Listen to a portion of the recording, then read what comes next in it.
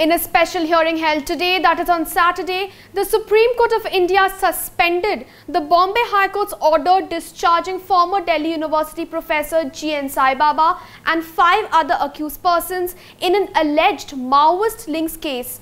After a nearly 2-hour-long hearing in a special sitting held today, a bench comprising Justices M.R. Shah and Bela M Trivedi passed the order while issuing notice on the appeal preferred by the State of Maharashtra. During the hearing today, Justice Shah orally remarked that the High Court had committed an error in not entering into the merits of the case while passing the order of acquittal.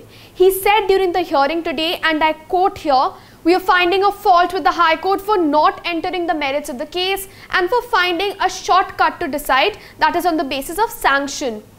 Furthermore, during the hearing today, Justice Trivedi pointed out that as per Section 386 of the CRPC, the appellate court can acquit only after reversing the findings of the trial court.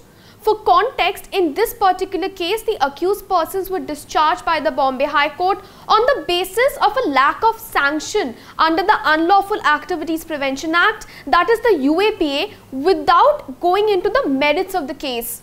The Supreme Court bench today also observed that the offences involved in this case are very serious in nature and that the accused persons were convicted after a detailed appreciation of evidence. The bench further orally remarked during the hearing today, and I quote again, "High Court has not considered the merits. High Court has discharged the accused only on the ground that sanction was invalid and some material which was placed before the appropriate authority and sanction was granted on the same day."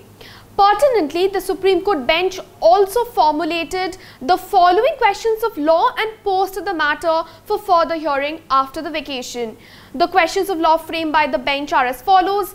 Number 1, whether considering Section 465 of the CRPC after the accused is convicted on merits, whether the appellate court is justified in discharging accused on the ground of irregular sanction. Number 2, in a case where the trial court has convicted the accused on merits, whether the appellate court is justified in discharging the accused on the ground of want of sanction, particularly when objection with respect to no sanction was not raised specifically during the trial. Number 3, what will be consequences of not raising the dispute with respect to sanction during the trial and thereafter permitting to trial court to proceed further despite the opportunities given to accused. Saibaba, who is bound by wheelchair due to post-polio paralysis, had earlier filed an application seeking suspension of sentence on medical grounds. He had mentioned that he is suffering from multiple ailments including kidney and spinal cord problems. Back in 2019, the High Court had however rejected his application to suspend the sentence.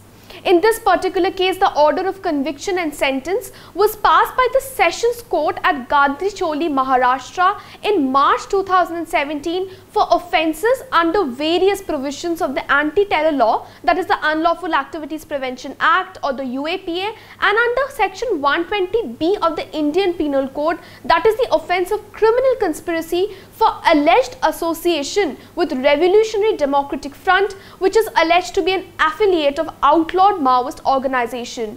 The accused persons were arrested back in 2014. One of the accused persons, Pandu Pora Narote, however died in August this year while in custody. Mahesh Tirki, Hemkeshwadatta Mishra, Prashant Rahi and Vijay Nand Tirki are the other accused persons in this particular case. Yesterday, the Nagpur bench of the Bombay High Court had allowed their appeals against the conviction and the life sentence imposed under the UAPA. The Bombay High Court had held that the trial was null and void as valid sanction as required under Section 45 of the UAPA had not been obtained. The High Court had also observed that procedural safeguards cannot be sacrificed at the altar of a perceived peril to national security. Pertinently, the High Court yesterday had also ordered for the immediate release of Saibaba as well as other accused persons Mahesh Tirki, Hemkeshwadatta Mishra, Prashant Rahi and Vijay Nand Tirki. Hours after the acquittal, a special leave petition assailing the said order was mentioned before the bench comprising Justices D.Y. Chandrachud and Hema Kohli by Solicitor General of India Mr. Tushar Mehta for an early listing. he orally sought for a stay of the order of the Bombay High Court in the interim. However, reluctant to grant a stay of the operation of the order of acquittal, the bench, at the request of the Solicitor General, had however granted him liberty to file an application for an administrative decision of the CGI, that is Justice U.U. Lalit, to list the matter today, subsequent to which the special Saturday hearing of this particular case took place. We have also covered in detail the Bombay High Court's acquittal order in another video, the link to which has been given in the description box below. Please do check it out. Thank you. I'm Aratrika Bhaumik for LiveLaw. Keep watching LiveLaw for more such updates.